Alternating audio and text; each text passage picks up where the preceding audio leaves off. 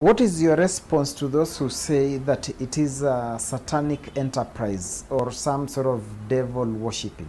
Yes, I think it's all about ignorance. Hello, this is Anushka TV and welcome back to the Plug-in Show, powered by Josa Building and Construction Company, where the future of your house belongs. There have been a lot of speculating stories talking about Freemasonry. Everywhere you go around on social media, you go around on magazines, you go around on radios, you go around televisions, everywhere. Someone telling someone about an experience or a story he or she had from another person.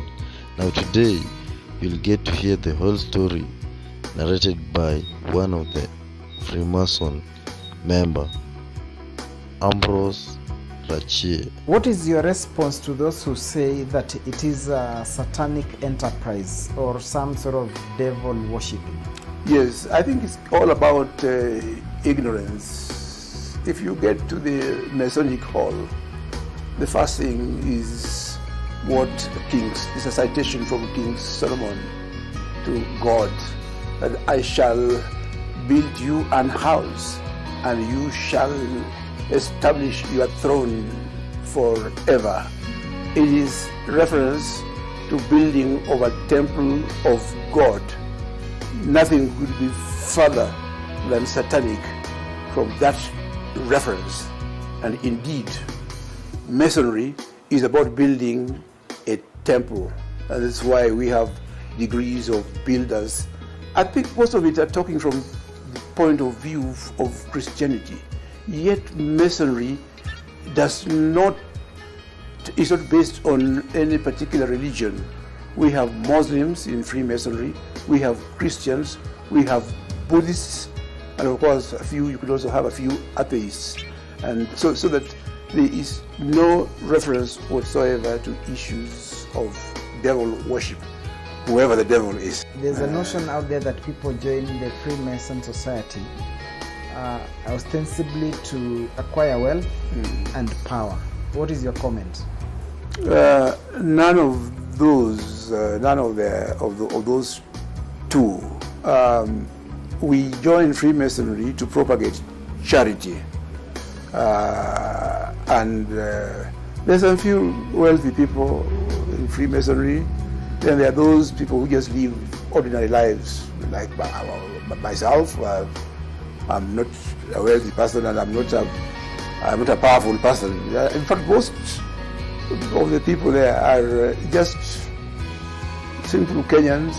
Some of them businessmen, some of them are medical practitioners, some of them are lawyers, and there's no discrimination as to what kind of person you are. What I can say is that there are very few politicians, if I remember. I don't think we have any politician. Some of them are judges of our courts, all kind of things. So it's a mixture, and the common denominator is not wealth. The common denominator is charitable practices. Maybe if you could just break it down for us. How does one become a Freemason? Yes. First is when you get to hear about it, and you are lucky to get in there. I'm saying lucky in the sense that unless you get to know about it from somebody else, you may never be interested in it. And in particular, with these negative attitudes that are being propagated by ignorant people, you will never hear about it. So somebody who is an insider, like I have been there from 1994, I would find it something good, something that you would want to invite a friend of yours. So I might say that, look, Mr. Heinz, I'm looking at you, I think you're a very good man, because it's about good people. You're a good man, you like charity work, you like helping people, all kind of things. So I will tell you, Mr. Haimba, would you mind my introducing you to this? Then I will give you a little bit of a talk. And after that, I will then propose. I will go to a meeting and propose that I have somebody who I think I should introduce. You are then invited for an interview. We talk to you about a few things.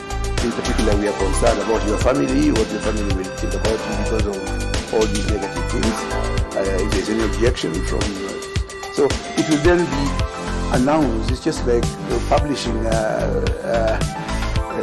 publication for a wedding. So we'll say, okay, anybody with an objection. So it will go on. We will be there for some time. And I'm proposing to open the post, and we give time to anybody who objects. If there's anybody who objects, then you will not come in. And the objection will be somebody who knows you have negative character. So from there, there is no objection. You will be initiated. You will be brought in and welcomed and shown what it is all about.